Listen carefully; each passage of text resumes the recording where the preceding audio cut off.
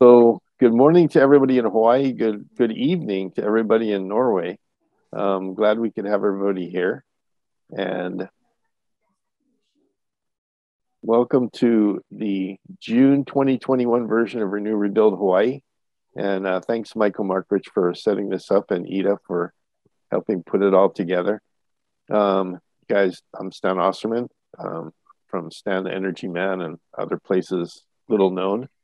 And we have a great program today. And the idea behind the program was to get some insight from Norway, which may seem like a strange place for Hawaii to get insight from. But when it comes to hydrogen, Norway has actually been on the cutting edge of hydrogen for, I would say, at least a half a century. One of the biggest electrolyzer companies in the world was established in Norway, Nel Hydrogen. And they even bought out Proton on Site, which is one of our big electrolyzer companies here in the US. So they've been into hydrogen for a long time. And it's good for us to get insight from other places, especially as Paul and Mitch will tell you, and Dave Rolfe, is that we're kind of frustrated that hydrogen isn't making a bigger splash in Hawaii, especially as we move towards the 100% renewable by 2045. Because when it comes to energy storage, batteries come with a lot of baggage and cost, where hydrogen eliminates a lot of those things and is much cleaner and safer. So we wanted to talk to a couple of folks from Norway. We've got two great guests from Norway and Eugene Tian from DBED to give us some insight, number one, in Hawaii on the economics or the economic viewpoint of our energy situation as we start moving towards more renewables. And then Ulf Hafseld from, he's got his own company. It's Hynion, and he actually has a couple of hydrogen stations and put them up in Norway.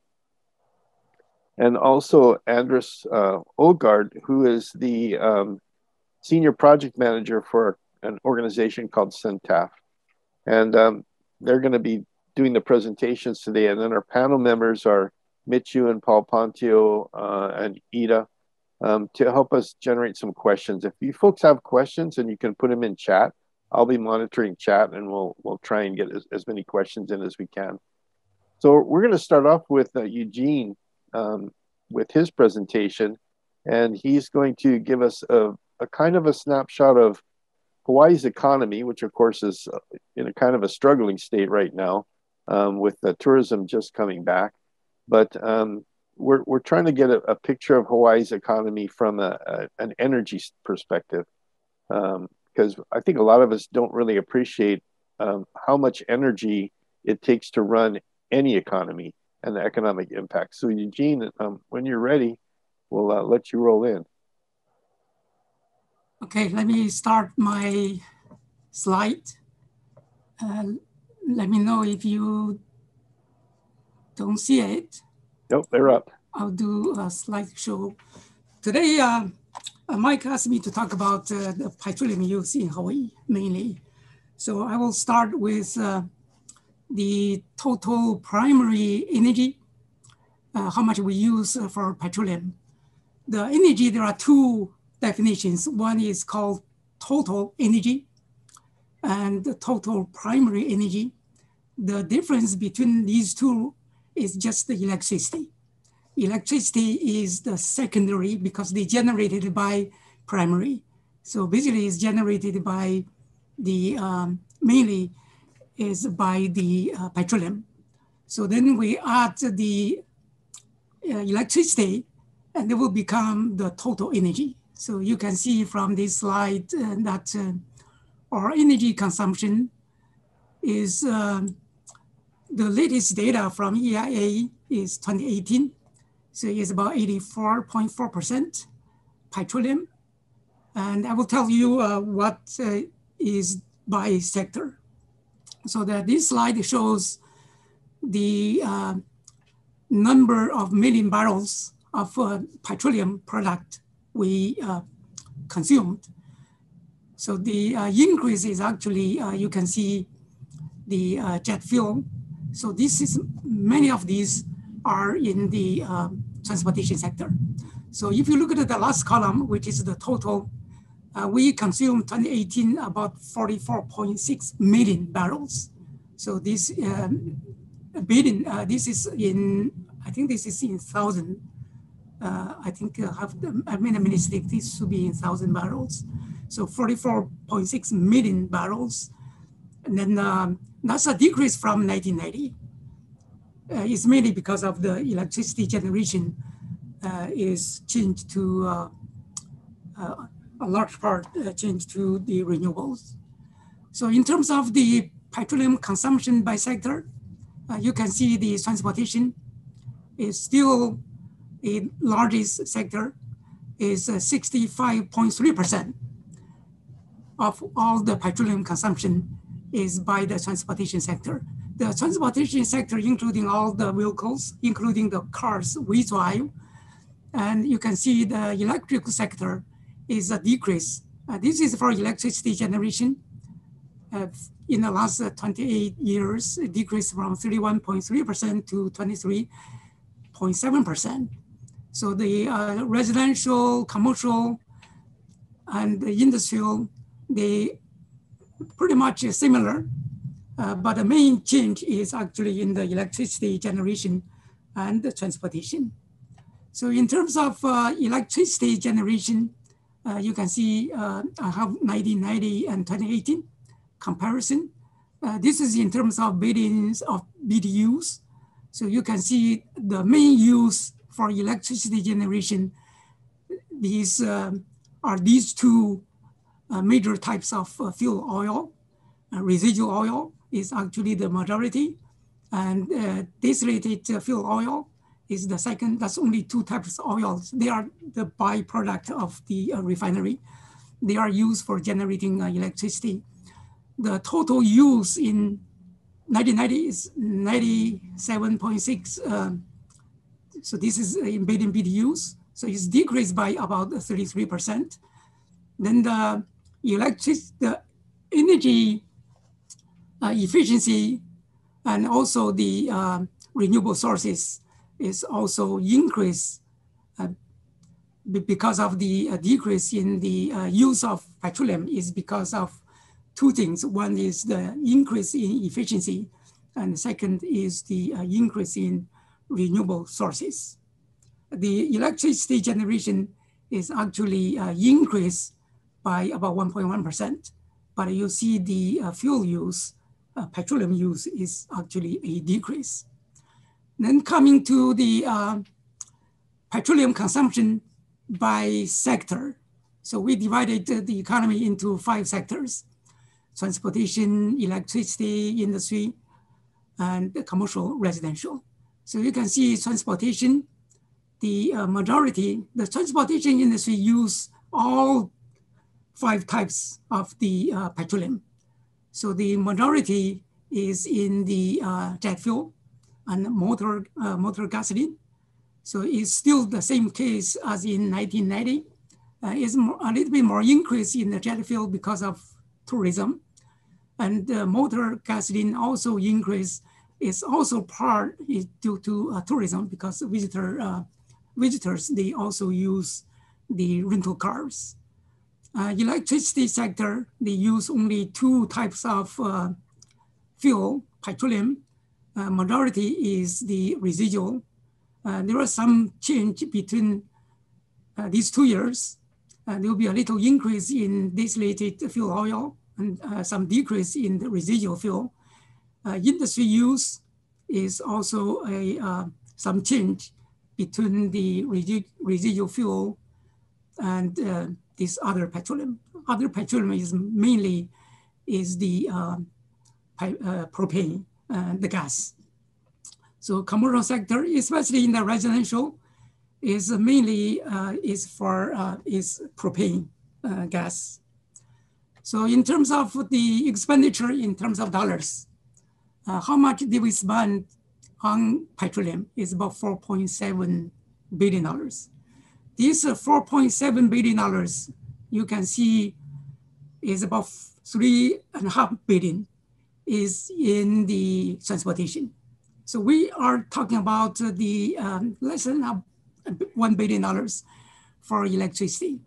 Even we have 100% by 2045 for electricity generation, and we still have the majority of the work will be in the transportation. So this is about 75% of the petroleum use is in the transportation. I think we need to reduce the, is a big job to reduce the petroleum use in the transportation sector. So electricity sector is the one with current energy standard by 2045 is 100%.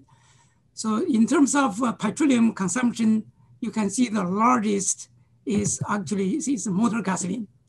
Is 36%, 1.7 billion. The next is the jet fuel. The one used by the airplanes is about 29%. So these 4.7 billion petroleum, I think 3.7 is roughly about $3.7 billion are imported. We spend 3.7 billion importing the petroleum.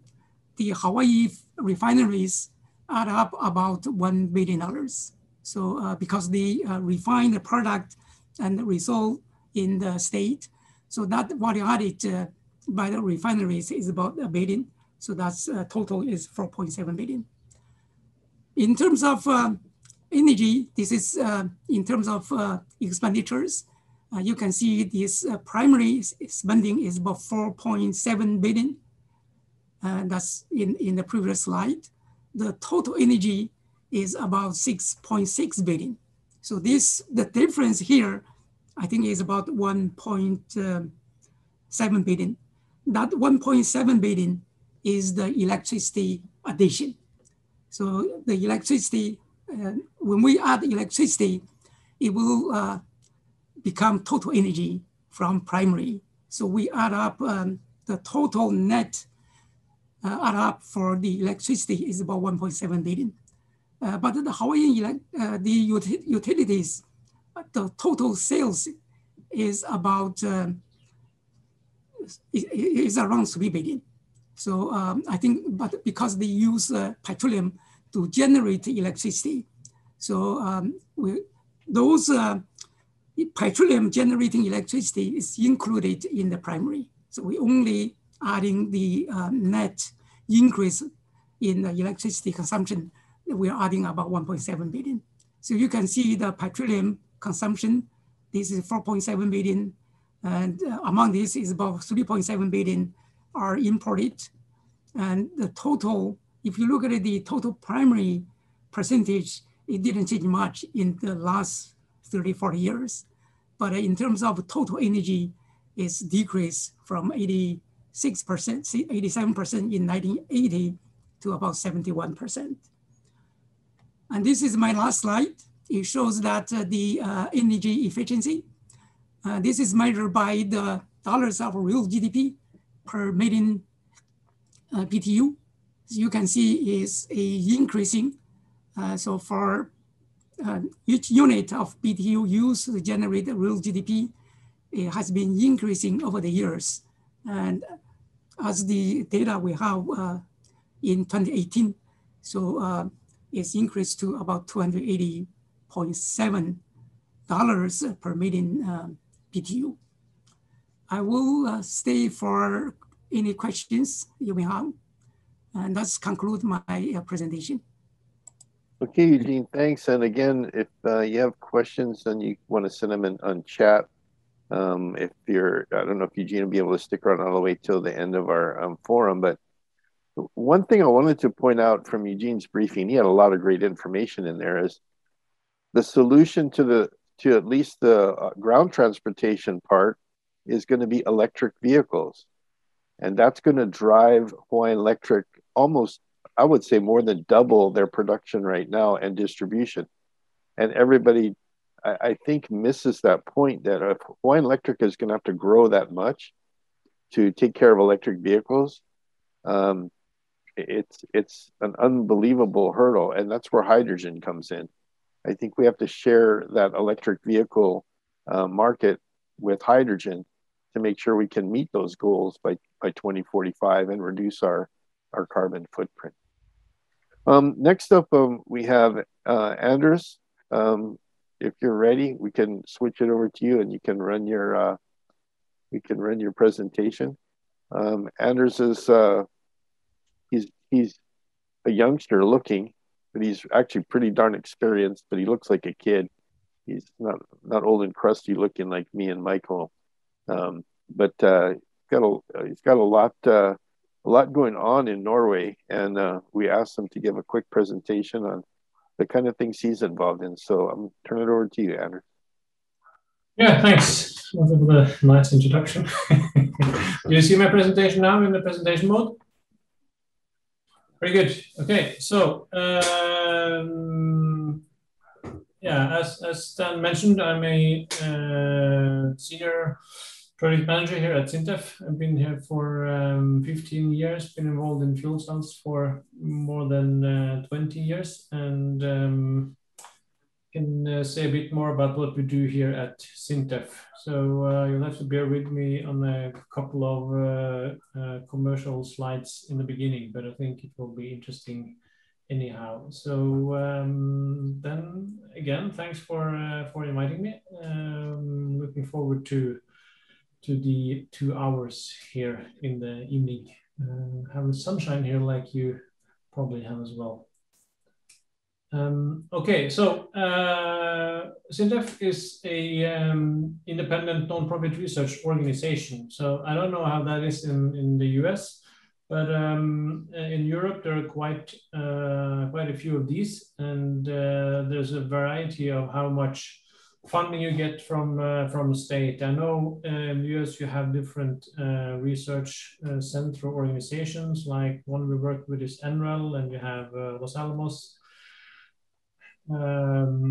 as well. So SINTEF is probably somewhat comparable to that, but we don't have any. We have 8% base funding, and the rest is sort of run through contracts either with direct from industry, or it's these funding programs. So even though we say we're one of Europe's largest, we're 2,000 people working on all kinds of fields in technology and science, sort of from ocean to space, and materials to medicals, and yeah, a whole bunch of different stuff.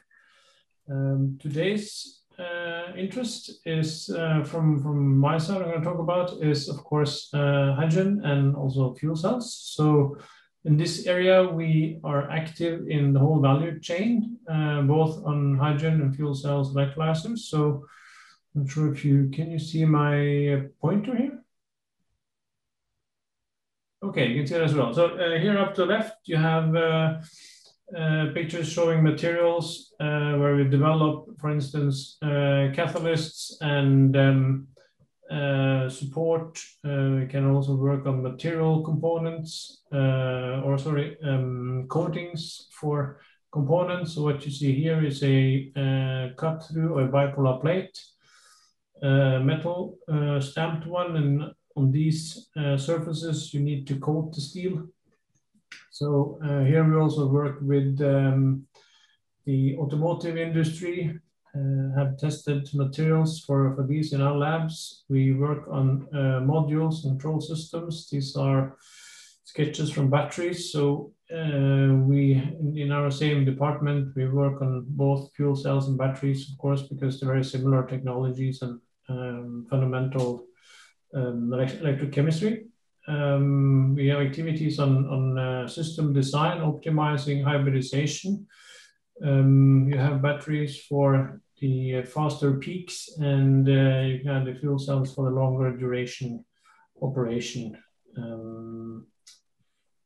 Different labs for our activities, testing electrolyzers, fuel cells in different scales. We do demonstration pilots. We have lots of European projects. So in Norway, we have some national programs, and then there's some common European programs where we also can apply for funds cooperating with European partners. And one, for instance, I'll come back to this, is the REFINE project, which is a 10 megawatt electrolyzer together with Shell and ITM in the UK. So then outside the technical scope, of course, looked into circular economy, recycling aspects, LCA analysis, economic analysis to optimize business cases. Then the third and final commercial slide is an example on the electrolyzer topic, which we've been working on a long time. So as you also said earlier today, Norway has a long tradition in electrolysis, which comes from early 1900s, where we used electrolyzers to produce hydrogen for ammonia and fertilizer production. So I think we still have the world record in the sizes. So 100 megawatts and larger electrolyzers were in operation in Norway. They're not that any longer, but it all comes from this NEL technology. So then again, sort of early 2000, activity started increasing again on hydrogen and electrolyzers here in Norway as well. And we established a European project on PEM electrolyzers, more fundamental research and development. And through those years, from 2010 to 2021 now, we've been working on different projects in the same series and the same funding program.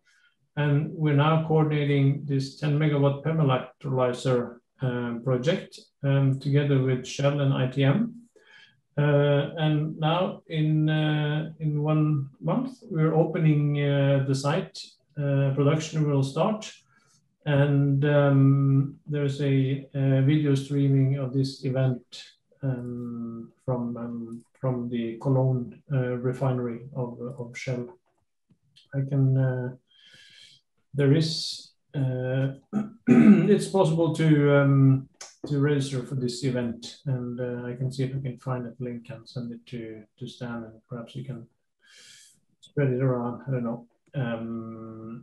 We'll see about that. Okay, so then I'll go to and talk a bit more about the Norwegian activities here. And what was interesting was to compare with the previous presentation, looking into energy use in for Hawaii, and I don't know the direct conversion from BTUs to kilowatt hours, so I might have mistaken a bit here. My calculations was that 250,000 BBTUs would convert to 72 terawatt hours, but I found that a bit strange that you'd use less energy than we use here in Norway. So my calculations are perhaps wrong. I don't know.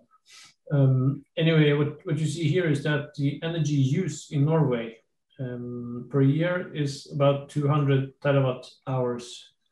And it's divided, not exactly, but not far from a third in transportation, one use of electricity, and then you have some other uses, can be other fuels or resources into industrial or manufacturing part. So we have lots of renewable electricity. So hydropower covers almost all electricity consumption in Norway. But what you see here to the left is what we produce or take out of the ground or ocean on oil and gas. So we have a long tradition in fossil fuels. So we, as you see here to the right, we produce 2% of the global oil, and we supply to Europe more than 25% of Europe's natural gas consumption. So we actually produce or take out 10 times more energy than we use in Norway. I guess For this hydropower part, we can still be proud. For this fossil part, this is a bit more under discussion at the moment, of course. So I'm not going to go into that right now, but you see, it's a very different picture here to many other countries that we have almost surplus of all kinds of energies. We have one coal mine and a coal power plant up at the island Svalbard. That's a very small one, and it's sort of tradition, has some historic reasons why there is coal activities there still, but that will be shut down pretty soon. And we'll try to look into some renewable options, of course. Then what many of us are looking into and now happily see more support into this area is to what shall Norway do after the fossil age. So when we want to stop taking out oil and gas, where do we go then? And of course, there is still quite some potential in our natural gas, which will still be available. But this means then, of course, to take care of the CO2 in one or the other way. And there's already quite some activities on CCS, so carbon capture and storage. So now there's a multi-billion kroner project established to drill the first CO2 storages under the seabed in outside of Norway. So that's I don't really know the time frame of this, but it's going really fast now. So this is under establishment now, and quite a huge project. Not focused on hydrogen really. It's more for taking care of CO2 from different other industry processes, but this is something which can and is being looked into if it's relevant for hydrogen production as well from natural gas. So activities now are into looking at hydrogen from renewables and from natural gas, so we can supply both blue and green hydrogen, or we can convert it to ammonia, so blue and green ammonia. So I have another map afterwards here where you can see the different sites in Norway and what's going on there in this field.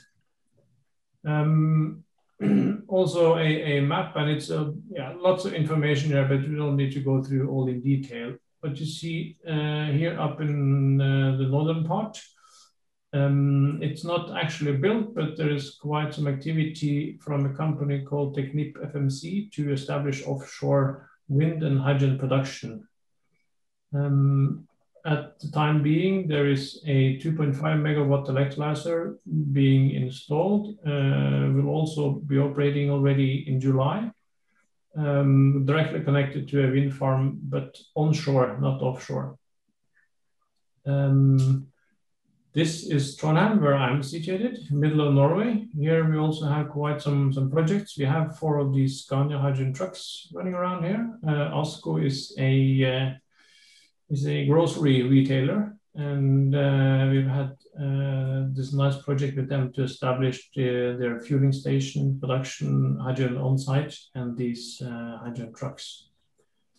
Norway is a marine nation, so there's lots of focus on both operating ships, but also building. So our industry, which have suffered quite a bit the last decades, I think, in the maritime, because it's high competition, and now looking into being in the front when it comes to hydrogen and batteries. So batteries, we are really doing good with lots of ferries and technology competence, and also suppliers. Now we do the same for hydrogen. So these are just 3 examples on hydrogen or ammonia ships, which are being built or will be built soon. So this ferry at the very bottom here is the first one in the world which will be realized with liquid hydrogen storage.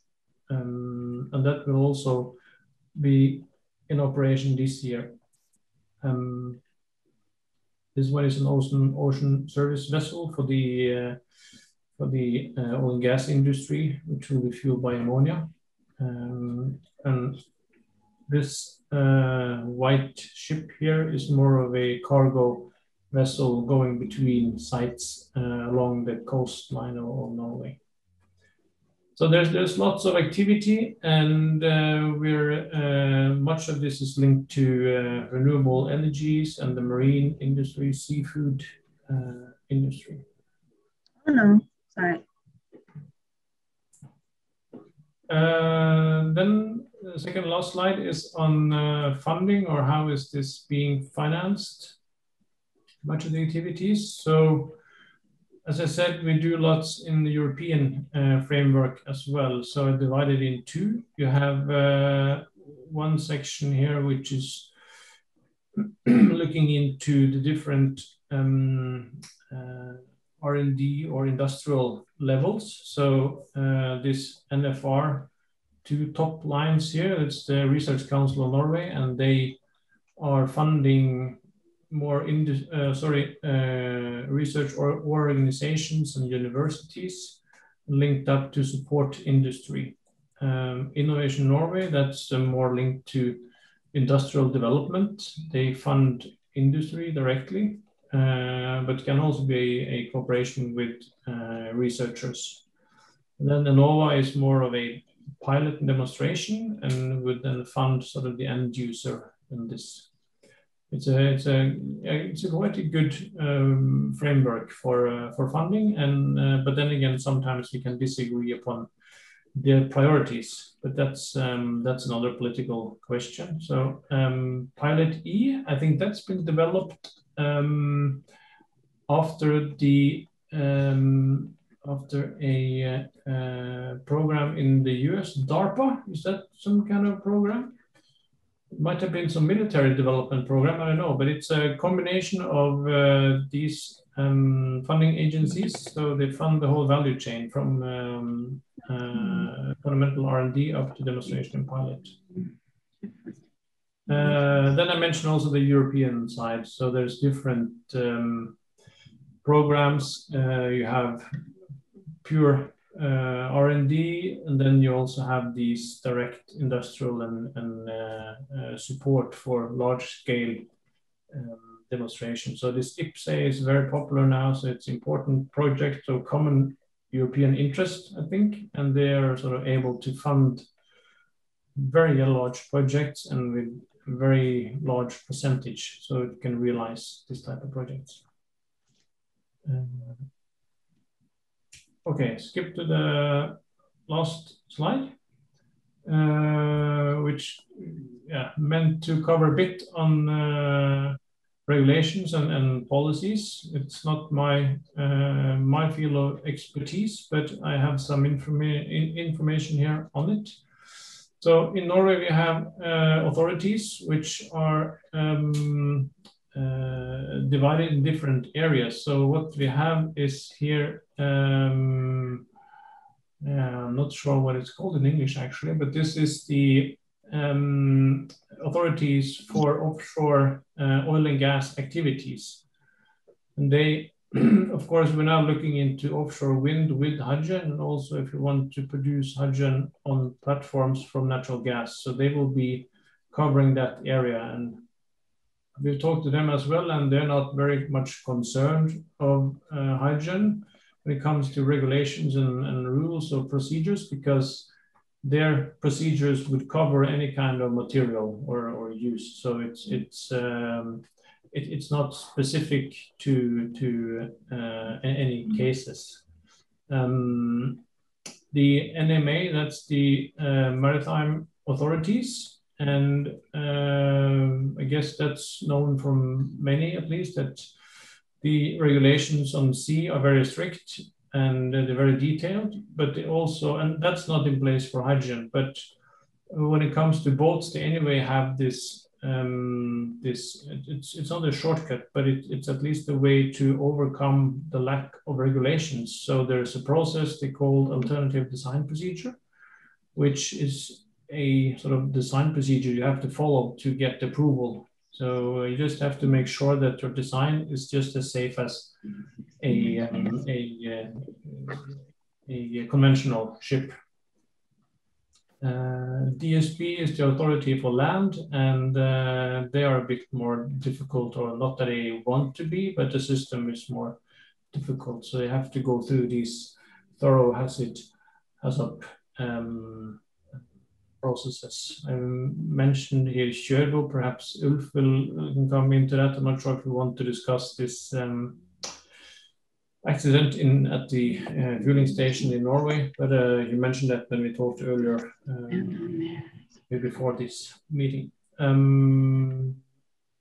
Yeah, I'm not going to go into all of these details. Perhaps we'll discuss a bit later as well. Knowledge sharing is very important. We see that across states or nations, in Europe. That's very good. There's a need to speed up the processes. The same is happening on the policy side, because you have to make sure where the hydrogen is from. Is it really green, or is it at least clean? So some kind of certificate to be combined with policies is very important to get in place. And there's some European efforts into this to have some kind of standards, or also some certificates. It's not complete. And then there's also some other European activities which are relevant. So the Renewable Energy Directive from the Commission in Europe, and much of this will be presented now during the summer.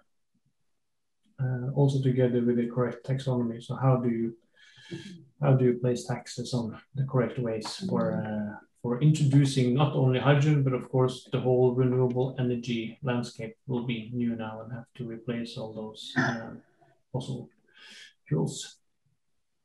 Okay, so that was it. Sorry, taking a bit long time, but yeah. Thanks, Anders. And I did have one question on chat that doesn't directly relate to hydrogen, so we probably should handle it now. One of the individuals wanted to know if Norway has a system or a way of recycling lithium-ion batteries so that the electric vehicles and such can be safely handled at end of life. I know it's being established by some rather large, at least for Norwegian relations. I don't remember who, perhaps Ulf knows more than me, but it's being established a recycling facility in Norway with great capacity, and we have lots of battery production now also coming up. So it's being established, a good value chain there. Okay, great. Well, thanks, Anderson. We really appreciate that. We'll have some more questions coming from the panel a little bit later.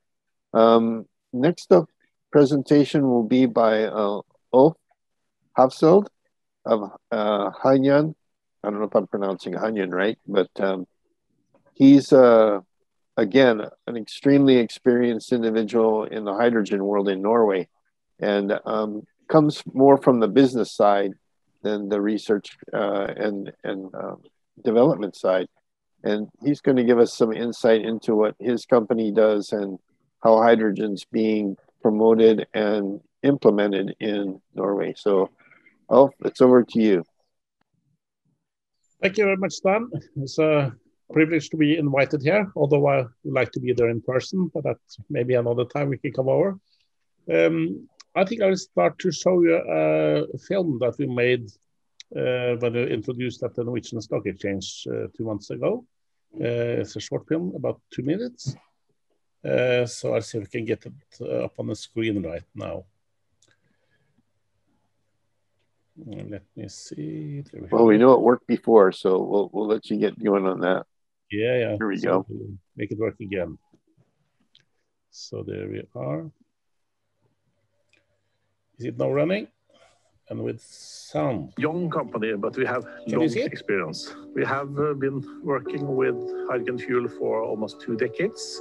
We believe that Euronext growth is a very important step for us to achieve our ambitions and to move forward on our plans. Hynion's ambitions is to become one of the major hydrogen fueling operators in Europe.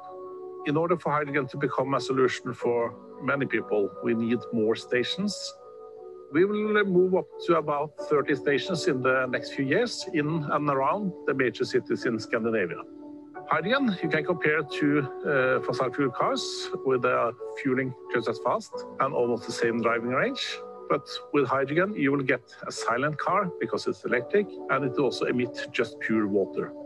We will be as green as possible. We will use either electrolysis, consuming only water and renewable energy.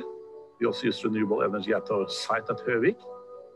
Now it's quite interesting to see that the fossil fuel cars will have to be replaced by zero-emission alternatives. And I think that hydrogen can be a replacement one-to-one. Get silent driving, zero emission, and you will contribute to a greener globe. Hydrogen is a safe alternative to other fuels. We just have to know how the characteristics and know how to handle them. If you do it the right way, like we have done with hydrogen for 20 years, it's a safe fuel.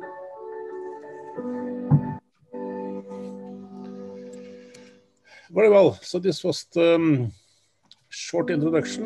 Let me stop this and move over to my presentation. Yeah, I'm really glad that your video highlighted the safety aspects of hydrogen, Ulf, because that's always a big question for all of us when we're trying to introduce a topic to people is safety. So we appreciate you addressing that. Well, we have been working safely with hydrogen for 20 years, so that should be okay. Okay with the presentation right now, then I'll move on. We say that we are Scandinavia's most experienced hydrogen fuel retailer because we have been doing this for almost 20 years. We are a young company, Hynion, just 2.5 years old, but the people inside, we have been working with hydrogen fuel for almost 20 years. First in Norsk Hydro as one of the big industrial companies in Norway, where you mentioned Nel, the electrolyzer company. We used to be in the same department, the business development and the electrolyzer department. But the funny part of working in Norsk Hydro was that they really wanted to do something, and they were acting, taking part of most important European projects going on at that time, like the clean urban transport, testing out buses in Europe. So we actually built hydrogen stations with electrolyzer production in Iceland and in Germany. We also took part of a project in Berlin, Clean Energy Partnership, with an electrolyzer there. And then we started up the Hydrogen Road of Norway and the Scandinavian Hydrogen Highway Partnership. And until 2007, we built our first station in Norway, in Porsgrunn. It's still there, and I'll show it later. Then we were merged into Statoil, and we built 2 more stations at petrol stations, integrated at the site, at the forecourt, plus another one in Berlin. But then Statoil decided that they will withdraw from all downstream business. And my last job in Statoil was actually to sell out everything we have built up for many, many years, even biofuels and all other activities. And we then created a separate standalone company called Hyop that took over the 3 stations from Statoil and later acquired 2 more stations, so it had a 5-station network. We also took part of several European projects and looked at the new bus fuel, where we designed the base for 100 buses and look into the options you had to have for running such a show, and found out that you can actually do it at the same cost as diesel. Unfortunately, it was a tough job to walk through the Valley of Death for 6 years, so we had to call it a day and had to start up again as Hynion in early 2019. And then we got also some Swedish investors, so we got more interest in Sweden. Acquired 2 of the Hyop stations, and then later on a station in Gothenburg in Sweden. Only 2 months ago, I mentioned we were listed at the Oslo Stock Exchange, and that gave us some money for realizing our plans. So where do we want to go? We have Høvik, that's the busiest hydrogen station in Northern Europe. I think only the one in Paris at the Orly airport, where they have all the taxis, is this year. We have approximately 20 cars per day coming into our station, and it's quite busy. We have built this Høvik station as a redundant station. That means it's 2 lines. So it means if one line is down because of fault, you can still fill on the other line. And that gives a very good reliability and confidence. You build confidence in people now. Because of what Anders mentioned, we had this incident at the competitor station 2 years ago, and we had to rebuild confidence in people that we can refuel cars, we can do it safely, and we can do it whenever they want. So since we opened in autumn 2019, we had more than 6,000 refuelings, and it's all going very well. We are now renovating our station in Porsgrunn. That's at the industrial area, a little bit south in Norway. There we have a pipeline supply from the industry with a co-product from chlor-alkali production, also with electrolysis and green electricity. We had some inventions there, like the world first underground storage for hydrogen. And it's been a very busy station for many, many years. We think that we will open it by end of this month for business again. The Gothenburg station is also under renovation and will open later this year. We are refueling some trucks, renovation trucks, as a trial project. And it will be all on the automatic filling in just a few weeks' time. We also plan to install a reformer using biogas to reform that into hydrogen.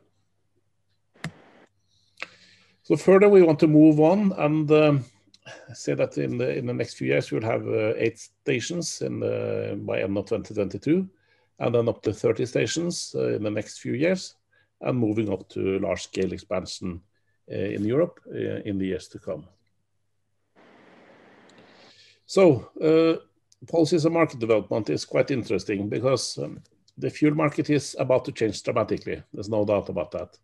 If you look into the UN Sustainable Goals, down to European Green Deal, and all the regions, what they have targets, and also local communities, it's all moving towards different fuels, and they have to be low carbon emission and hopefully also zero emission. If you see down to the right, there has happened a lot of things when it comes to battery cars in Norway. So it has been increasing more and more. So actually last year, 50% of new car sales were battery electric vehicles. So the population is about 15% of the cars that are on battery. But I still think that there's a big need for hydrogen when it comes to larger vehicles and trucks and other things. If you see the ambition in Europe, European Green Deal, EU says that by 2050, 90% of greenhouse gases from transport sector has to be gone. And several countries have set up some ambitious targets when they say that there should not be any more sales of fossil fuel cars. They might not be allowed to refuse it, but they can at least put policies in place where they can encourage people to buy something differently. That's allowed. And we think that, seen from this study here, Hydrogen Roadmap for Europe, they said that the total number of vehicles in Europe is quite high, and the targets for hydrogen is 3.7 million passenger vehicles and 500,000 trucks by 2030. And I think if we look at what is planned for station and what is needed, there's a huge gap. So there definitely has to be done a lot of work when it comes to building hydrogen station. And that's also one of the tough jobs, because you have to build them ahead of the traffic coming in.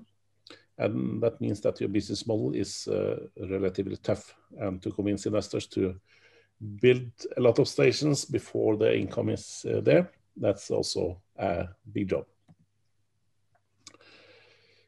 We think it's quite interesting to look at the total cost of ownership of different types of transport. And if you look into these curves, you can see many variations there. You see the blue lines are hydrogen. The green ones are for battery electric vehicles, while the orange ones are for internal combustion engines.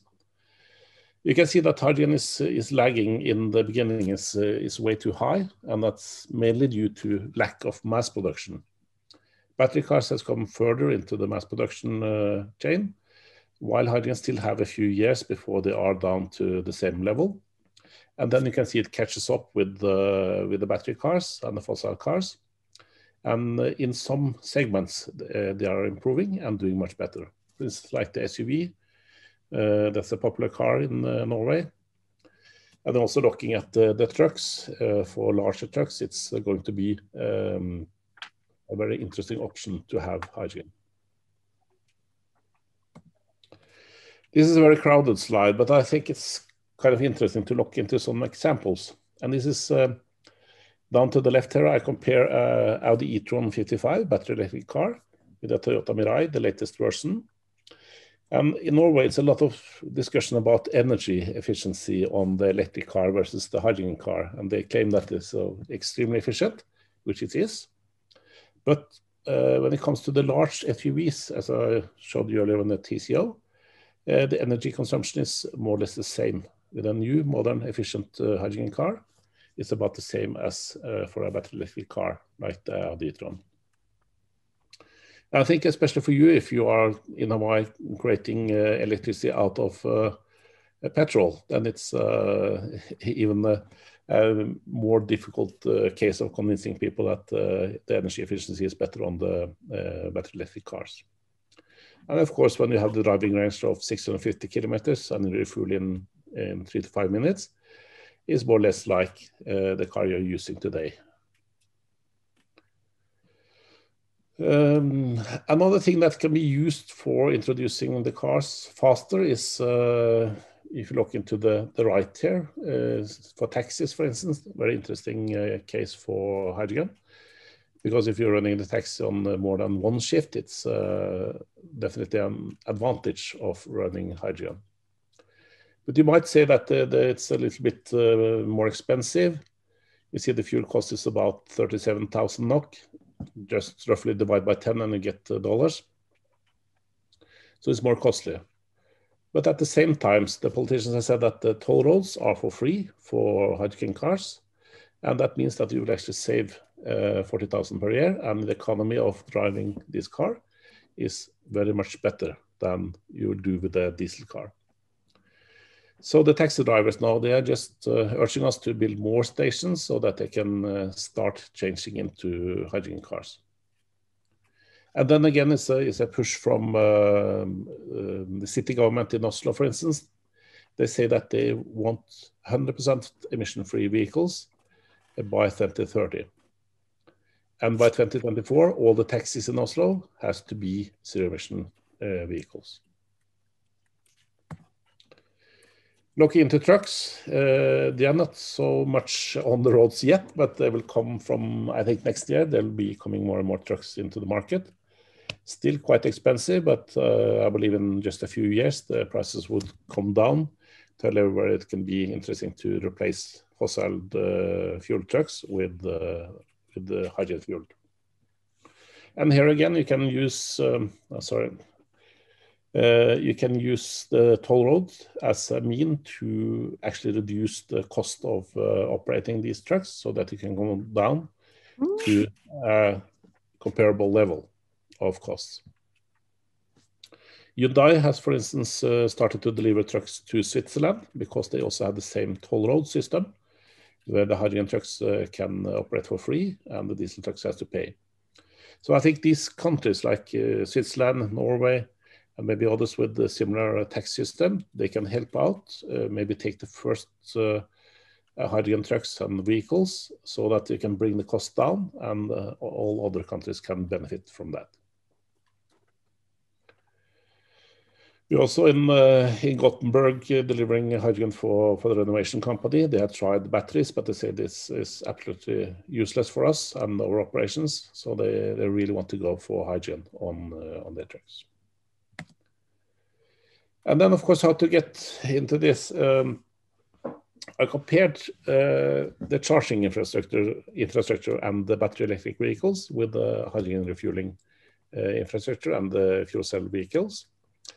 You said that the battery cars, they get a flying start because you can really start to refuel them everywhere. Everyone has a charging socket, at least if you have a house or a place where you can park your car and charge it.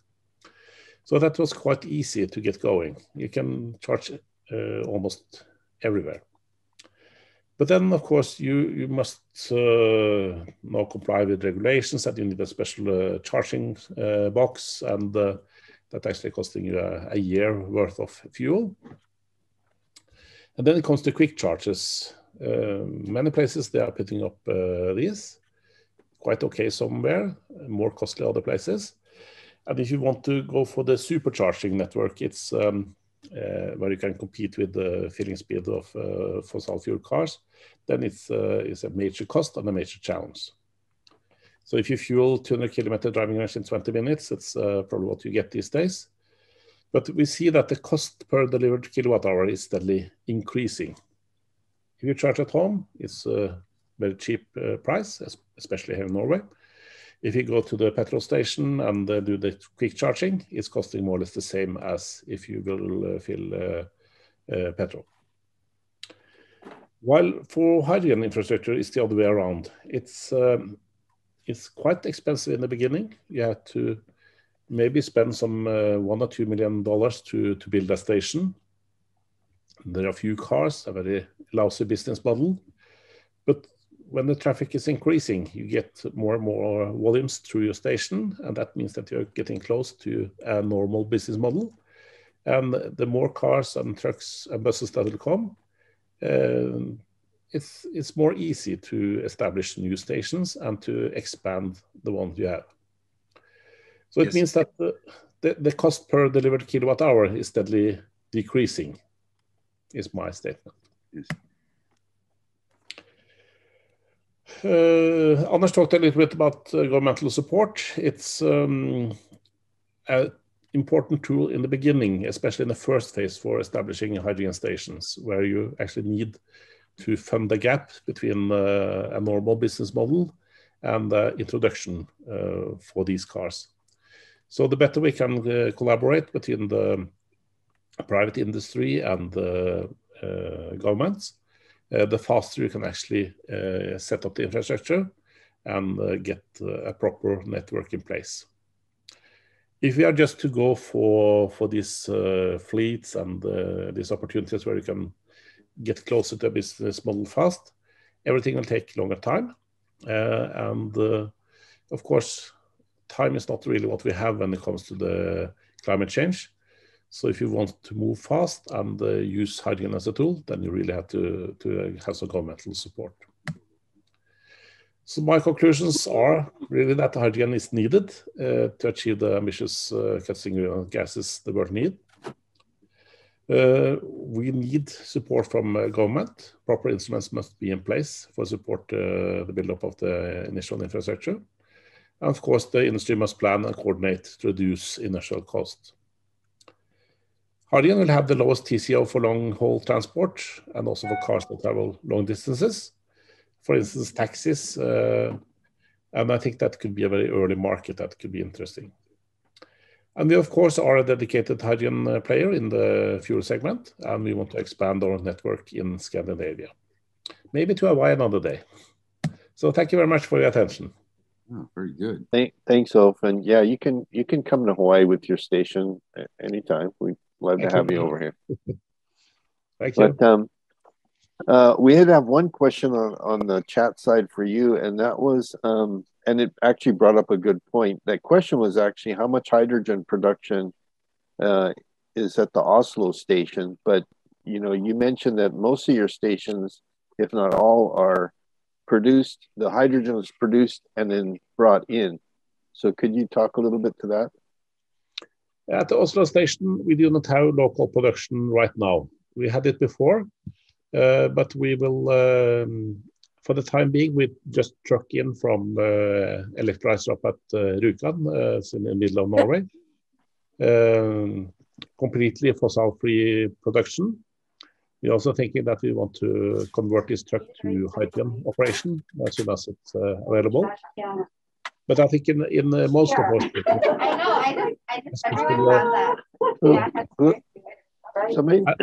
somebody needs to go on mute. We've got a lot of background. Thank you. So I think, especially in the first period we are coming into right now, we need a lot of local production, because there are many people now looking into large-scale production, like Anders showed on his map, and that will come and that will bring the cost down. But for the time being, we will add local production in most of our stations. And could you give us an idea of how many vehicles, hydrogen fuel cell vehicles, are in operation in Norway right now? We are just about 200. It was on its way up, but then we had this incident and we had the close of Hynion, and then it was reduced.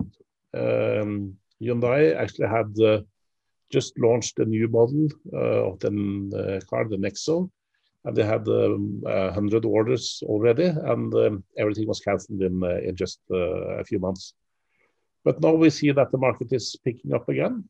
Toyota has started to sell the new Mirai.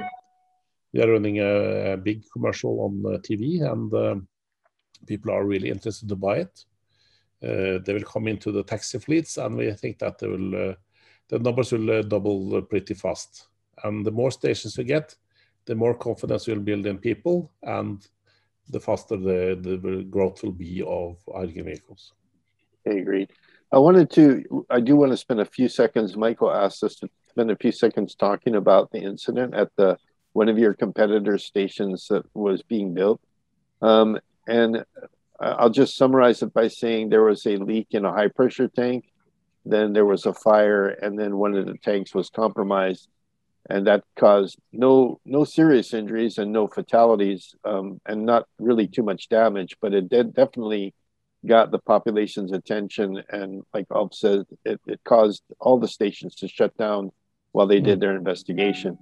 But and you guys can correct me if I'm wrong, but basically the findings in the investigation were when they built the station, they actually had some defective equipment in it and not assembled properly. So it really was a man-made problem. It wasn't a technology problem. It was something where if you're not used to dealing with high pressure gases and the technology that you need for the actual materials that you use, the right gauge materials, the right metallurgy in the materials, and the right techniques for assembling, you can cause problems. And most of the hydrogen experts that I'm aware of, especially Ulf and Anders, they understand that, and Paul and Mitch and all of us, we're looking at hydrogen as a really safe answer to our transportation, particularly and grid needs as we decarbonize. But it also comes with the requirement that you step up your game in terms of metallurgy and your engineering so that you produce safe stations. So you want to comment, Anders and Ulf? I can give some comments on that, because it's I think it's kind of an unfortunate design there that they're using O-rings on high pressure. It's probably allowed and approved by some certifying agency, but we don't like it and we don't use it. We have seen some filters with that type of solution that is actually giving a leak. It's possible. So we use industry standard, metal to metal, well proven and tested over many years. And we have never seen such a problem like they had. Further, it's a second thing that you need to know what's going on. And we have a lot of detectors. We come from the process industry, that's our background. and we like to see what is going on. So we have hydrogen detectors where we have these kind of important connectors, like into the high pressure tanks. And we are quite sure that with our design, we would have seen that leakage pretty fast, not after 2.5 hours. And then our station would shut down into a safe mode, and this would never happen because of then it will be well known and vented, and we wouldn't start a compressor that actually, was one of the causes for this incident. Thanks. Anders, did you have anything to add? Yeah, it was more a general comment, I think, and it's related to hydrogen and the experience you have, because mentioned earlier, hydrogen has been handled in large-scale industrial use since early 1900s and even before that, I think. So the new thing now is not sort of something new phenomenon with hydrogen. It's just that it's been elsewhere. So there's huge consumption or handling of hydrogen in industrial sites. Now it's being taken out of those more or less protected areas and being used elsewhere. And one thing is that people have to get used to it, but it also leads to some revisions, adaptations, or updates on procedures, and might have to develop some new standards.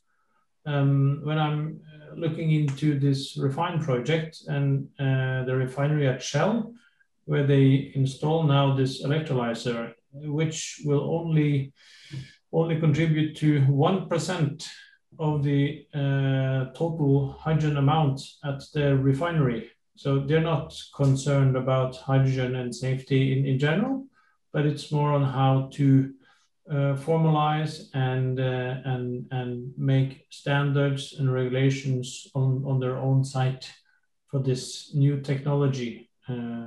So until now, they've used reforming, of course, and natural gas, and now they're trying to switch over to electrolyzers. First step is 10 megawatt, and then they want to go to 100 in the next stage. So yeah, it's natural now that hydrogen is being used in more fields that we'll have to sort of make our way through it and find out how to best solve it. But always keep it safe, of course. Safety first in these instances. Thanks. So the bottom line is, don't just call your local plumber to hook up your hydrogen station. It is special equipment. It is a different industrial scale of operating, and you do have to pay attention to that. We have a couple of comments on the chat side, and one I did notice that we had looked like Senator Wakai is on the list there of people participating, and we did have a question about where the legislature is, what's in their head in terms of adopting hydrogen, because we do have a hydrogen economy law on the books already. It's been on the books for, I think, since 2006. But Senator Wakai, if you're still out there, could you comment on what the legislature is looking at in terms of hydrogen for the future? Oh, you're on mute, Senator. There you go. I'm here. Sorry, sorry for my casual look this morning, but I just wanted to kind of listen in for the most part on the discussion. This past legislative session, we passed 3 bills that kind of affect hydrogen. One was a simple bill that fundamentally allows the state to charge for hydrogen. Right now, because of weights and measures requirements, we can't even allow for the sale of hydrogen. So that's a fundamental change that we made this year. The other 2 bills were one that changed the state's fleet from petroleum-based to zero-emission-based by 2035. And that will help us to move. If the state expects the public to embrace hydrogen, I think the state should be the leader. And so we're showing some leadership in that arena. The third bill that is helpful to hydrogen that we passed this year was a GEMS bill. Gwen Yamamoto allows on this call, but it allows for federal funds to be used for the deployment of potential future hydrogen fueling stations. So you saw that this year that we passed 3, I think, fundamentally significant bills that will help embrace hydrogen in the future. And really interested in learning to see how Norway and others have created the regime in which to embrace it even further, even from the regulatory side of things, as well as with the resource side of things. Thank you, Mr. Osterman. Oh, thank you, Senator. And we appreciate your support in the legislature and Gwen's support on the GEMS program as well. But we can use everything we can muster to help to get us to our goals, because really I think everybody wants to get there. And like Paul Ponthieux says, there's no silver bullet, it's silver buckshot. We've got to do batteries, we've got to do hydrogen, we've got to do hydroelectric. We have to do everything we can to start weaning ourselves off of fossil fuel. So, but thanks for your support in the legislature. We really appreciate it. My pleasure. Thank you. Yeah, I'd like to turn this the start of the Q&A session. I'd like to start with Ida. You know, as one of our panelists, you know, she actually, you know, growing up in Norway, kind of has a good feel for culture, the two cultures on the two different sides of the hemisphere here. We're 12 hours time difference apart, and how maybe you know, some of the things that Ulf and Anders talked about, you can relate. Like, for example, you know, in Anders' organization, he's not really like Department of Energy National Labs, but he kind of is like Department of Energy National Labs. Could you kind of talk a little bit about some of the contrasts that you can make between Hawaii and Norway? Yes, I can for sure. And thank you, Anders, Ulf, and Eugene for setting the stage today. First and foremost, I think the major difference between Norway and Hawaii is the grid structure as one for the energy industry, that we have a more distributed energy system, where in Hawaii we often have one player, while in Norway you can basically shop for electricity, which kind of sets the stage for our energy structure. When it comes to hydrogen and SINTEF, the organization that Anders works for, they're a very well-respected organization and often sets the stage for our innovation projects. And our legislator is often works in partnership, often get recommendations from them, and they kind of drive our development pace, and is the hub that Anders is working at is very respected and accredited across Europe. Thanks, Ida. I'd like to turn over to Paul and Mitch for a couple of questions now, if you had some come up while we're watching the presentation. Yeah, I have a question. I'd like our panelists to comment on the political will in Norway. How consistent is it, and how supportive is the political class to hydrogen? Is it particularly the consistency? As maybe a new administration comes in, do they just cancel everything from the previous, or is there a good consistency going forward?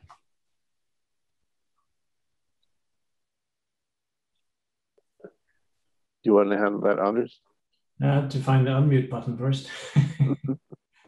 Yeah, well, there might be different views, probably not totally opposite, Ulf and me, but since he's from the industry side and I'm from the research side, our research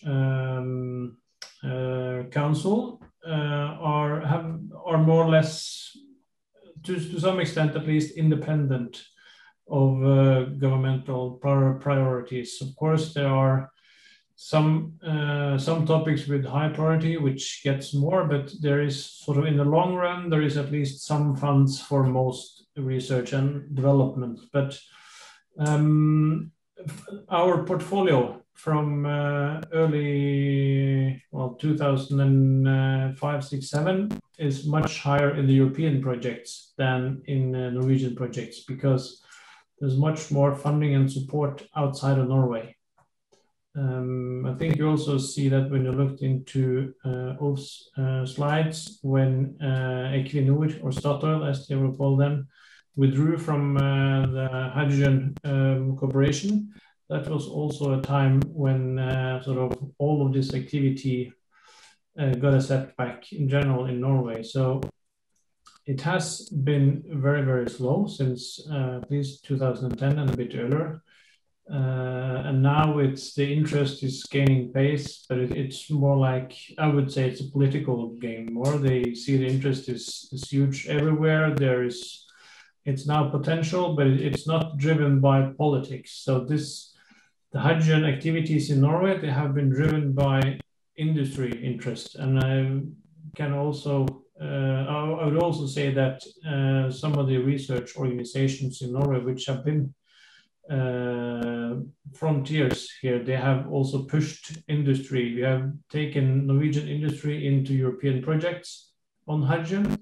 And in this way, we have sort of kept Norway pretty much in the front line here.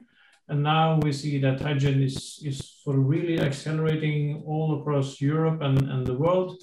And now the government is waking up. Tomorrow there will be this hydrogen roadmap being launched.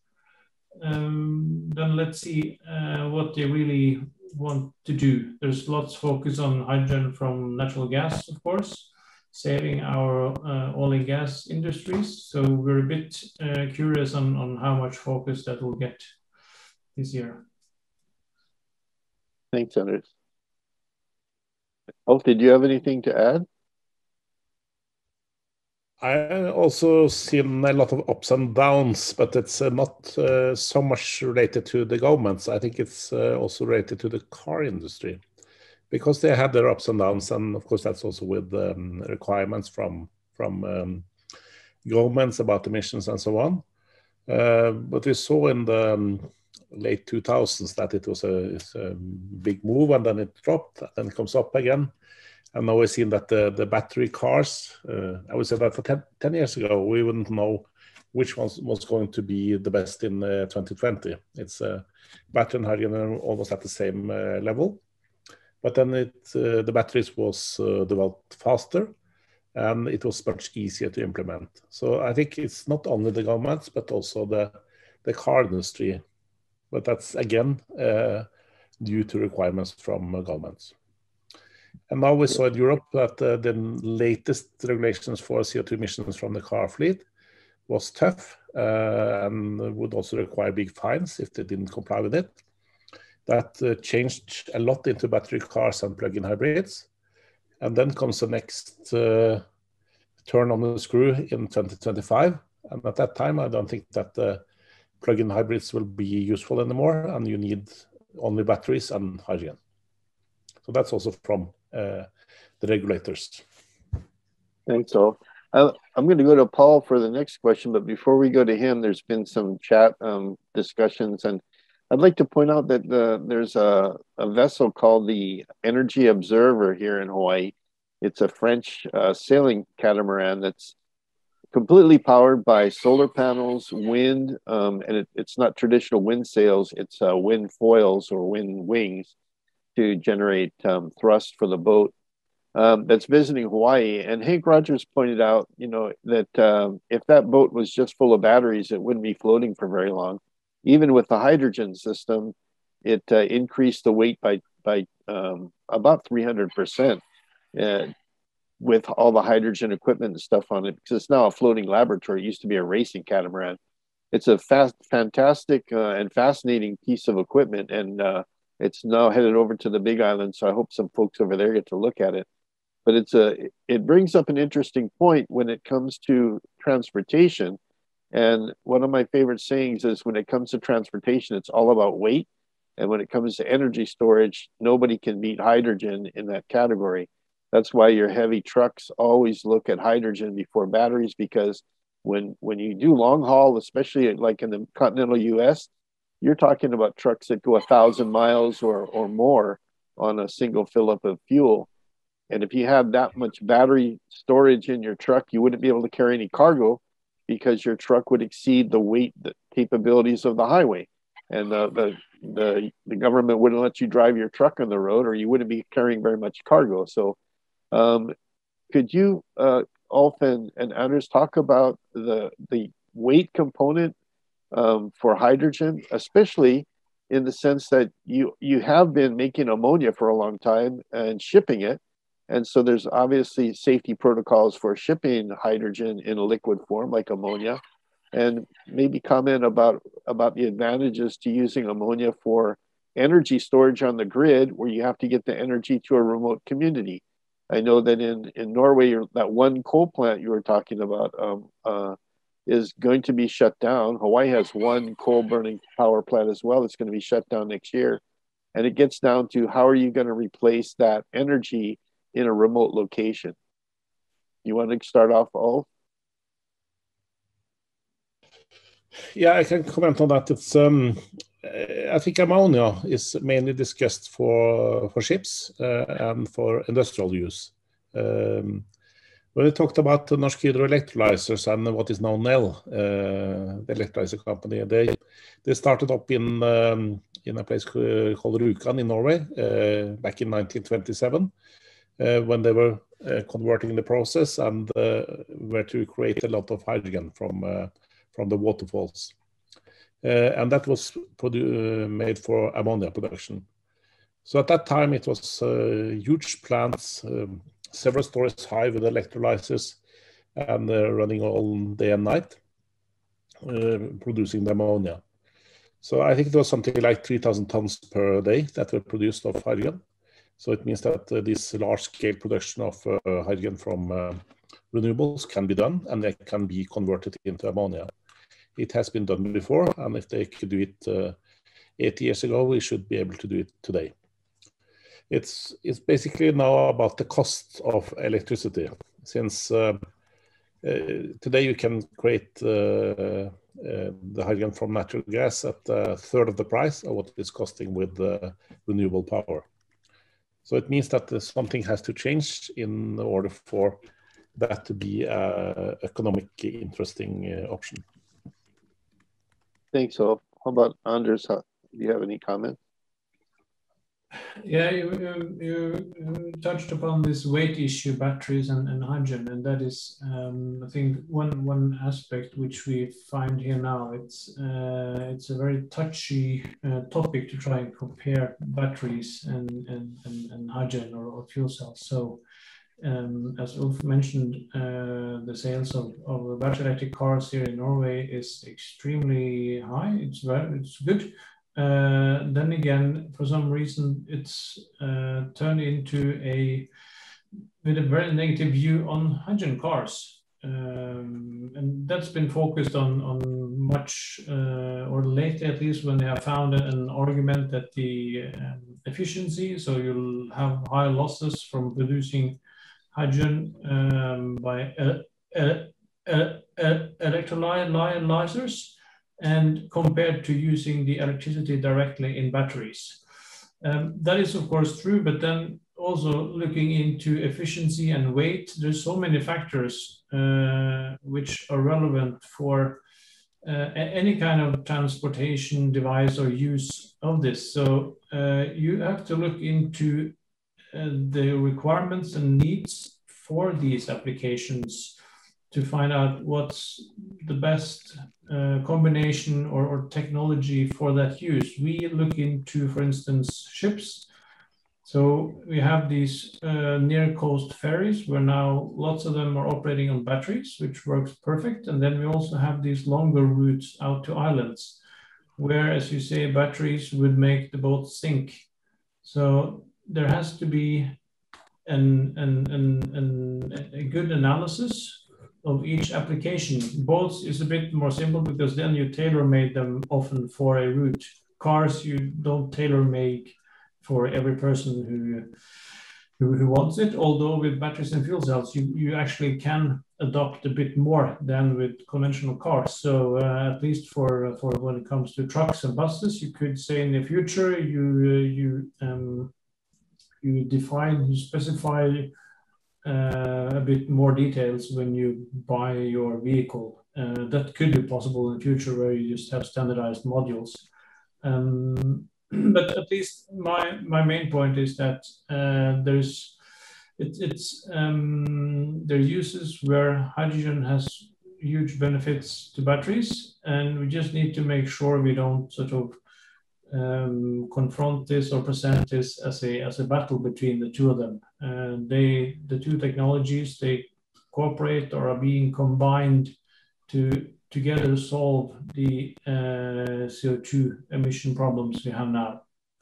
One thing I thought about, you mentioned ammonia, and I agree with Ulf that that's going to be probably more industrial use. So you won't see much ammonia in public applications or use. I'm not the expert in safety, but we have some projects with safety experts, and looking at safety distances, comparing hydrogen and ammonia, you see the poisonous or toxic issue with ammonia is much more of a problem than issues with hydrogen and explosions, for instance. So a safety zone for ammonia would be several times larger than for hydrogen.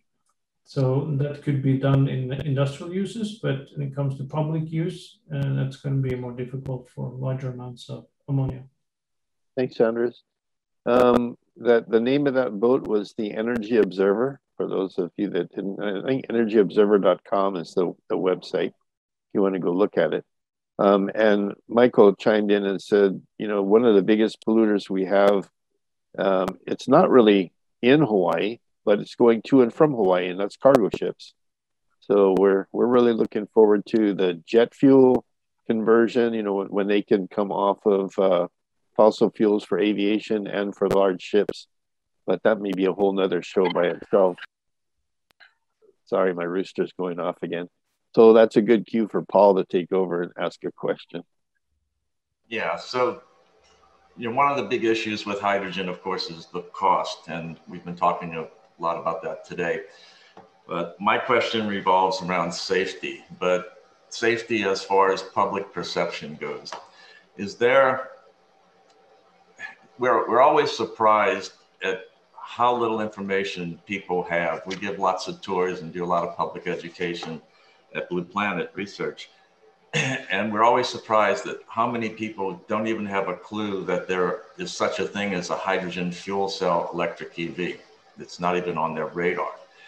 But on the safety side, my question really is there anything going on in Norway or Europe where the industry stakeholders are actually doing any kind of public education campaign around the safety of hydrogen? Because this is one of the biggest obstacles we face, is just getting the general public to feel comfortable about the safety.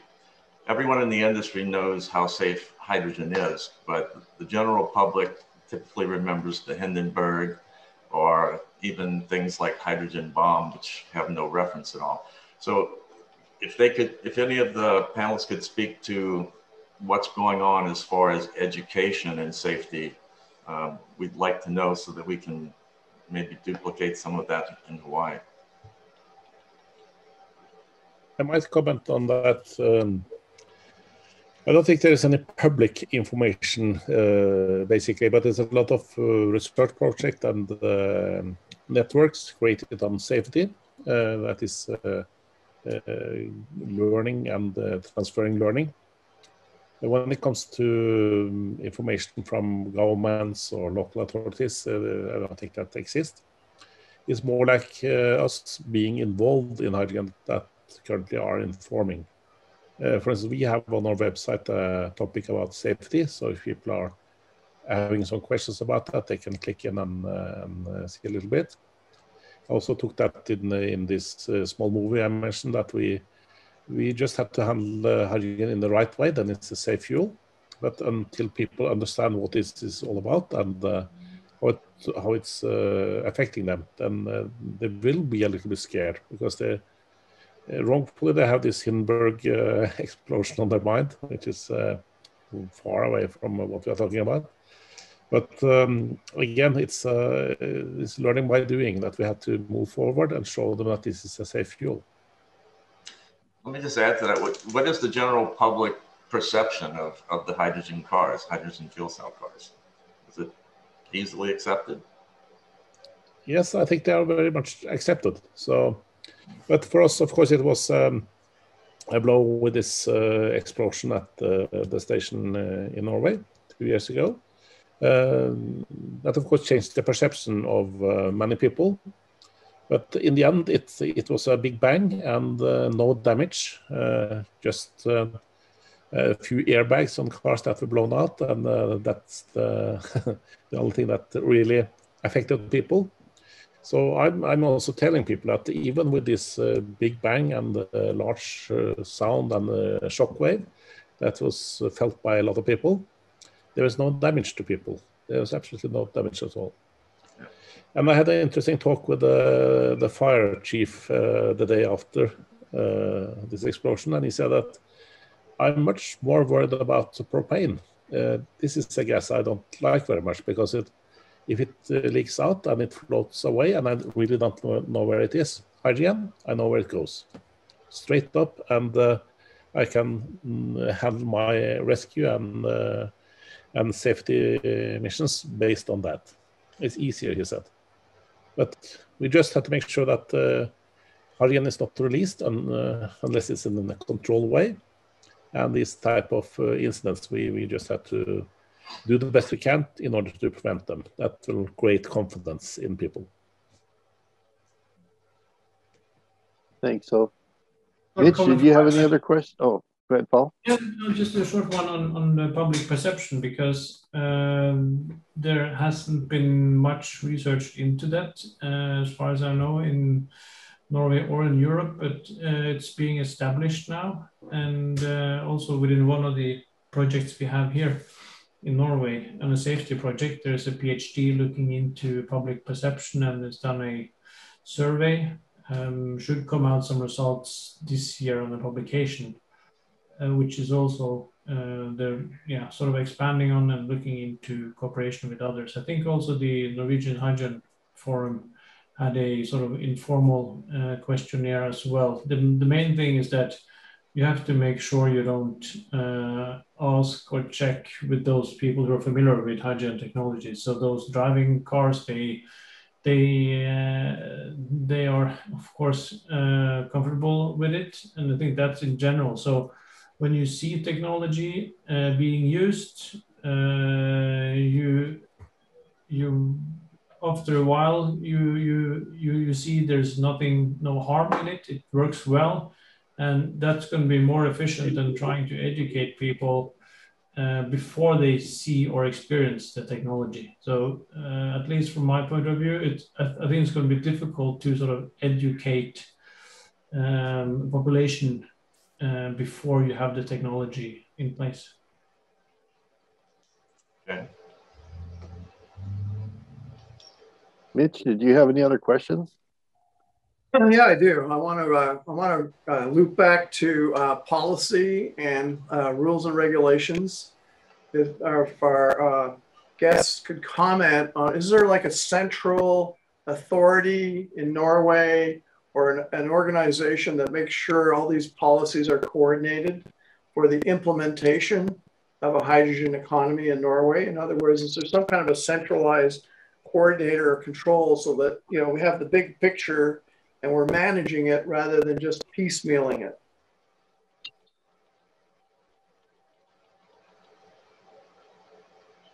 I might start. I don't think there's a central institution controlling it and coordinating it. We have asked for it for a long time, and but I think hydrogen is still for these years has been too small, really. That it's not such a big issue. That might change now because we have this new government with this willingness to look into the future for the new energy forms. And Anders also stated earlier that they will tomorrow present the roadmap for hydrogen, which means that they have actually been sitting down and studied how they should go together. how Norway could take advantage of the hydrogen development and what type of policies should be in place for moving forward. So we're of course very excited to see what comes out tomorrow, but so far it hasn't been really a coordinated thing. Ulf, I noticed that when you had your video, you were refueling your Hyundai, and your station uses pretty much a standard nozzle to fuel your vehicle. Is that the like J2601 standard like they use in California? That's the beauty of hydrogen, it's standardized worldwide. So whether if you fill in Hawaii or in Norway or in Japan, it's the same standard, both on the nozzle, on the receptacle, and also the standard and the protocols for refueling. So that's the beauty. And who took the lead on that standardization? I mean, is it just a bunch of folks got together and agreed in some forum, or is there a specific organization? No, it was a large working group with the car industry and some technical companies like gas companies, especially in the 2000 up to 2006-07, I believe. There was a lot of activity. First, we had the 350 bar standard, and then came the 700 bar standard. And there's still activity in this organization. Basically, it's the car industry that is behind it, because they want this to be quite similar to what people are used to when it comes to fueling fossil cars. That makes sense. In fact, going back to that Energy Observer, one of the things they have their hydrogen fuel cell in that vessel is a Toyota Mirai fuel cell that's been repackaged and modularized and put into the vessel, and it's a amazing piece of work because the Mirai has a 114 kilowatt fuel cell in it. The big trucks that we used to make for the Air Force only had a 30 kilowatt fuel cell in them. So that it's pretty impressive how much energy you can pack into a small fuel cell. But it makes sense that the motor vehicle companies kind of have the center stage on standardizing. So I guess we just have to stay tuned with them. Maybe Mitch, even on the safety side, maybe that's a good way to kind of keep in touch. So back to you, Mitch.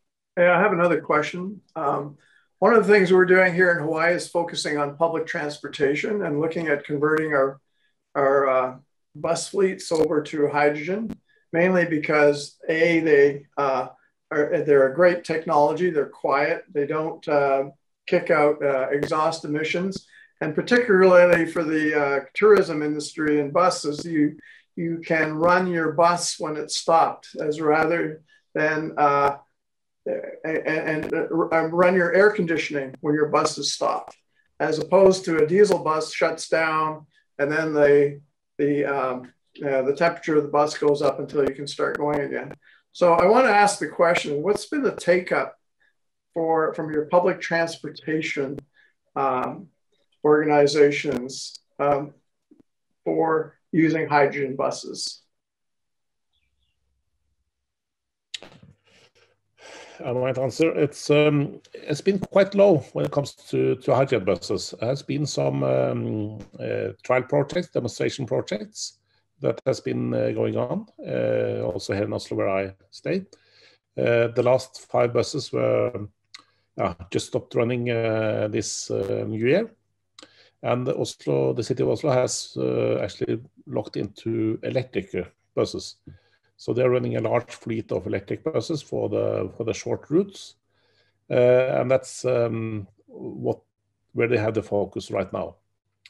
In other parts, they also have biogas buses and some natural gas buses some places, but I think hydrogen has been a little bit back when it comes to bus operations. Yeah, Ulf, I had a question on that electric buses then. You know, I've been to Europe, and several cities have electric transportation that runs off the grid, either by rail electric conductivity or overhead wires. And then when it gets out into the rural areas, it goes to batteries. It switches off and goes to batteries. Does that seem to be something that the municipalities, the cities, like is to be able to switch between grid power and battery, or is that being used at all? If they have the grid power system, then it's quite okay to change the buses into some battery use as well, because just to install this overhead wires, it's extremely costly. And of course, it's not so many people who do it, but some places, a few places it's done. But if you start to do the calculations, it's much cheaper to buy hydrogen buses. And also one reason for hydrogen buses not being there is that they have been too expensive so far. So it's a lot of public tendering when it comes to bus operations, and then of course it's difficult to have this high level cost of the hydrogen buses coming in. Okay. Paul, did you have any? Oh.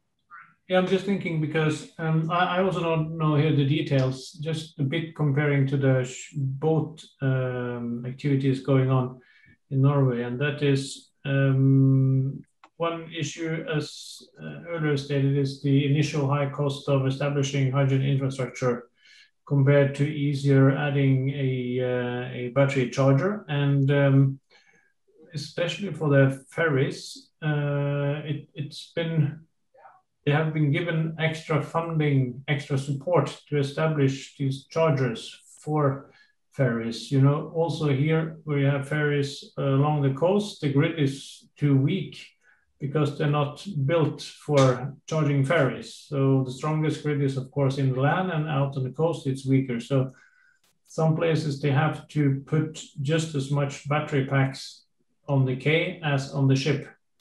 And that system together with the chargers, those have received quite a lot of funding, which to some extent has been taken out of these tender operations. So the actual fuel costs are even lower than only sort of the electricity versus hydrogen, because there's also some extra funding, let's say, for infrastructure for battery applications.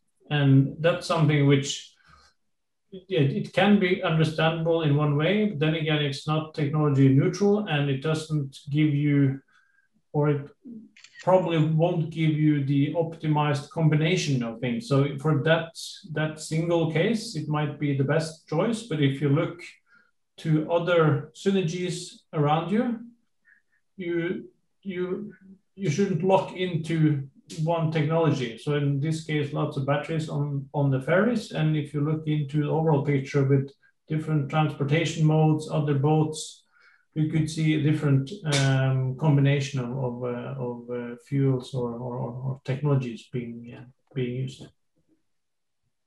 Yeah, like Paul mentioned, you know, it's not just the charger. In Ulf's presentation, he talked about you can plug in your car at home and let it charge all night. But if you wanted to charge in 3 hours, you need to have a increased power at your house. And if you wanted to charge in 10 minutes, you need voltages and capability, not just in the charger, but the actual service delivery to your house, which people they don't think about. I mean, if a business wanted to install 15 or 20 chargers in their parking lot for their employees to charge, they may end up paying $200,000, $300,000 to upgrade the utility delivery to their parking lot before they even buy the chargers. So when we talk about infrastructure for charging infrastructure, it's not just the cost of the chargers, it's the upgrade of the utility delivery service to your location as well. So Ida, you haven't been included in the Q&A part so far. I feel kind of guilty. Did you have any questions? No, kind of a clarification. I wanted to ask Ulf about, you mentioned the tax incentives, and I think that has a huge impact on the early adoption of especially electric vehicles in Norway. So for the wider audience, can you elaborate on that? Yes, I can do that, but you're absolutely right. It's very important, the benefits that the government has been willing to give the battery electric vehicles. First, it came to the electric vehicles, and when the hydrogen cars came, we got the same benefits. We even have a special license plate with EL as the starting number for the electric cars, and then HY for hydrogen. It's quite interesting. But basically, it was given up to 50,000 cars, or for the battery electric vehicles up to 2017. And that was, they will have free parking in municipal parking. They do not have to pay any VAT on the car, which is 25%. That's a huge sum for private citizens. There's no import duties, which might be very, very high in Norway. We have among the highest import duties in the world, and especially for Tesla, for instance, you can save a few $100,000 NOK, which is, if you divide by 10, so maybe you can save $50,000 on a car, which is makes the Tesla very popular in Norway. Another benefit you have is that you can actually drive in the public or these bus lanes in the morning rush. So if you come from the west side of the city of Oslo, for instance, you can save 1 hour because you can use the bus lane. And that was also a very popular incentive. Now they had to reduce that because there were too many electrical cars. So they said that, okay, you have to be at least one passenger if you want to go there in the rush hour, then you do so. But for the hydrogen cars, we have the same benefits, and they will be in place up to 2025 or 50,000 vehicles. While for these electric vehicles, they have extended these incentives further and further, so it's still alive, but they are being reduced somewhat. You have to pay parking somewhere. You have to pay a small amount in the toll roads. That's also one thing to mention, that the toll roads are for free for these vehicle types. And they're also discussing whether there should be VAT for a sum that is exceeding $60,000. Then you have to pay VAT for the amount above that. That means the Teslas and the Audis and so on will have to have a slightly high price. So you're absolutely right, Ida. This has been very, very valuable. And that is also shown by, I think that it's mainly private persons who buys these cars, because it's a huge benefit for you if you can save 25, maybe 50% of the cost of the car. That's extremely good. And if you at the same time have free fuel and you can drive quickly into the work in the morning, of course, people will buy these cars. And by the way, they are nice cars, very good cars. So that's fun. So there are not many places who have these type of incentives. And that's why I think also the growth in the car population has been so fast in Norway. All right, thanks, Ulf. Well, we're wrapping into the last 10 minutes of our time slot here. And I'd like to actually ask Michael Markich if he has any questions. He's not an official panel member, but it's his program. So I figure I'll turn it over to Michael for any.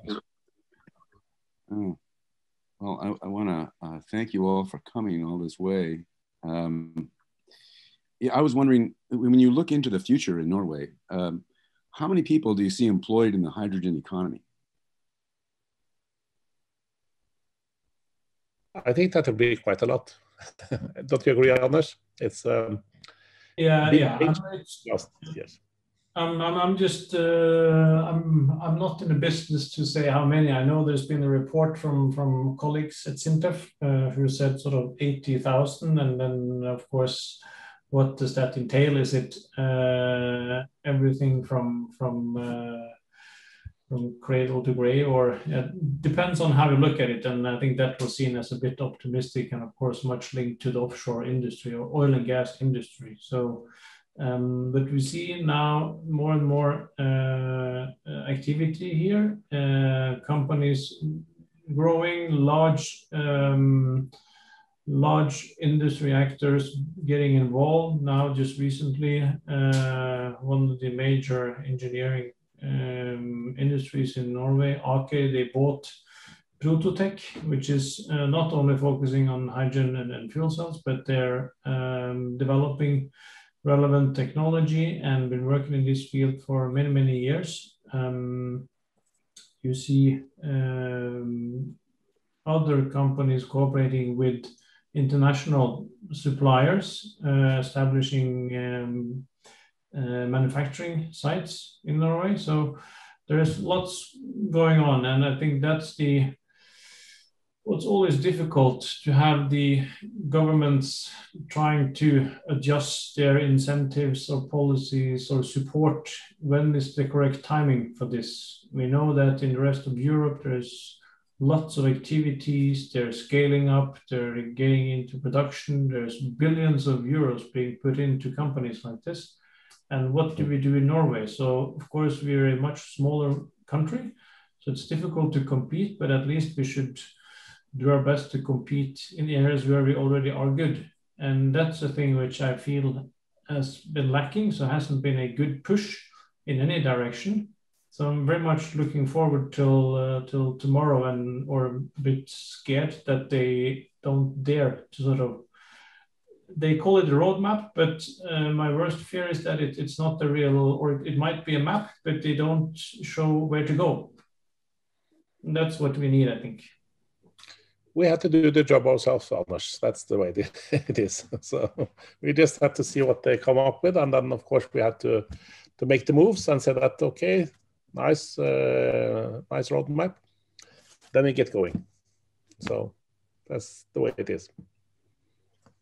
I agree with you. I think most important for us now is to have seen that industry in Norway is awake, and they want to invest. And I think there's large synergies. For hydrogen, you need scale, and that means all kinds of equipment and users and manufacturing. So there's a momentum now which sort of rolls, and that will be pretty much independent or anyway run, no matter how this roadmap looks like. Mm-hmm. Well, I think there has been a tremendous change in the perception of people and businesses and governments. We see more and more businesses and larger companies are coming into this and going big time. At least the big plans so far, but I think that it will be also realized, quite a few of them. I think, as was mentioned earlier by Anders, the marine sector in the maritime shipbuilding and so on is really interested to get going on this one. So there will be some areas where I think we can do quite well in Norway. And if we can make a smart way to convert our natural gas resources into hydrogen, then I think that we'll have a very big export of hydrogen as well. Great. I think Paul had another question. Yeah, I have a technology question. We all know the two basic electrolysis technologies are either alkaline or PEM. What is the split or ratio, you think, in the industry there in those two technologies for producing your hydrogen?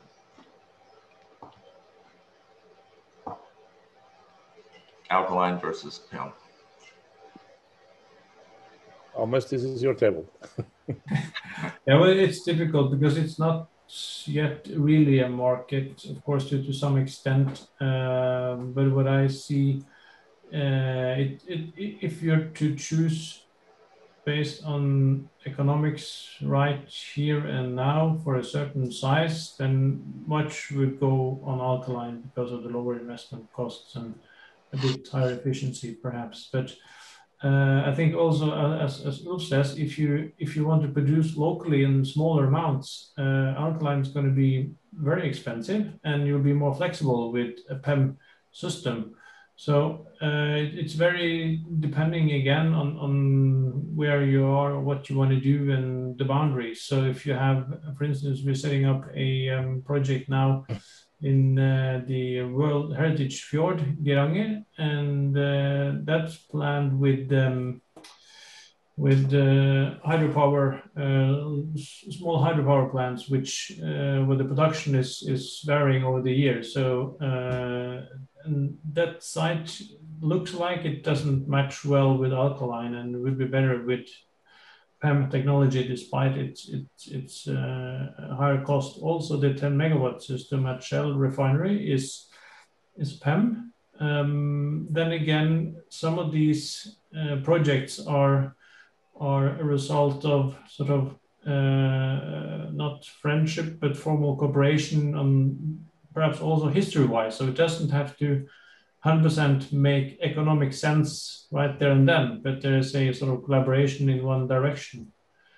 So for the future, they see we need to go for PEM, or if the sort of next step would be offshore connected to wind, then you might want to go to PEM anyway. So difficult question, or difficult to give an exact answer. I think one thing is that your cost of hydrogen will be close to the cost of electricity. It moves down, and CapEx and all other things will not matter so much anymore when it comes to large-scale production.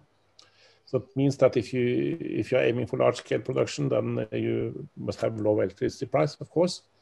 And that means that if you have a very efficient electrolyzer, you lose less electricity, and that gives you a benefit. So if that comes from alkaline electrolyzer, that is more efficient. Or if maybe you can use high pressure PEM, that will give you some advantage in that area. So you just have to make the calculations and see what is right for your application. Thanks. I appreciate it. I know that Nel has been kind of on the alkaline side for the most part, and they bought Proton, which is, Proton on site, which is all PEM. So Nel has it covered both ways, no matter what. Anyway, I'd like to thank everybody for participating today. We've blasted through 2 whole hours, and I don't see a whole lot of people migrating away, so it must have been a decent discussion. I'd like to thank Ulf and Anders and Eugene for giving us some great presentations. Ida and Paul and Mitch and folks on the side for sending in chat questions. And I'm going to turn it over to Michael Markridge to wrap us up here. It's his show. So back to you, Michael. And you're on mute, by the way. So thank you all. Here in Hawaii, it's great that we're able to expand our conversation to people around the world who are actually at the very cutting edge of these new technologies. And so thank you very, very much for taking your time this evening.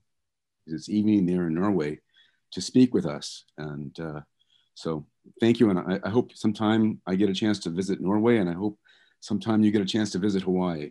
So thank you. Yes, sleep tight. It's already 11 at night over there. It's almost midnight. So midnight. Thanks again. This is outside now, so it's not really dark. I'm not sure what you see. This is... We still have daylight, That's what you get for being near the Arctic Circle. Yeah. Then it's payback time in winter, so it's dark at 3 o'clock in the afternoon. All right. Thanks again to everyone for participating, and we really appreciate